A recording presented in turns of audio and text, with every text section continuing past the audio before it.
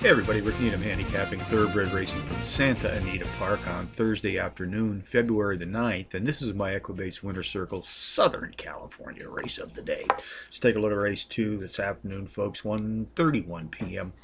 Pacific Post time. It's a mile test on the dirt track. 3-year-olds race for an optional claiming prize of some $58,000. Contenders number 5, Fed Biz, number 4, Tones, number 1, Consolado, and number 3, Blue Skies and Rainbows. Number 5, Fed Biz, qualifies as a Trackmaster Plus Power Pony, takes a 9-level class drop.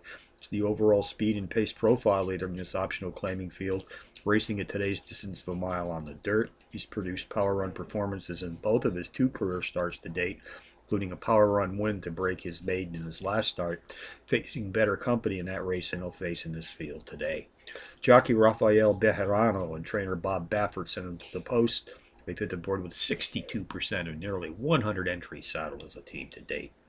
Number 4, Tones, an Irish bred entry, and a 9-2 shot, has hit the board in power run fashion in 5 straight, including back-to-back power run wins in his second and third races back. Race 2 summary. Number 5, Fed Biz, tops my contenders list today, which also includes number 4, Tones, number 1, Consolado, and number 3, Blue Skies and Rainbows. 5-4-1-3 in the second from Santa Anita Park. Bonus long shots. Tampa Bay Downs, race 5, entry number 3, Generation Speed, an 8-1 shot, drops in class by 8 units. Is the speed leader in this claiming field, racing 8.5 furlongs on the turf. Has hit the board in power run fashion in 2 of his last 3 starts.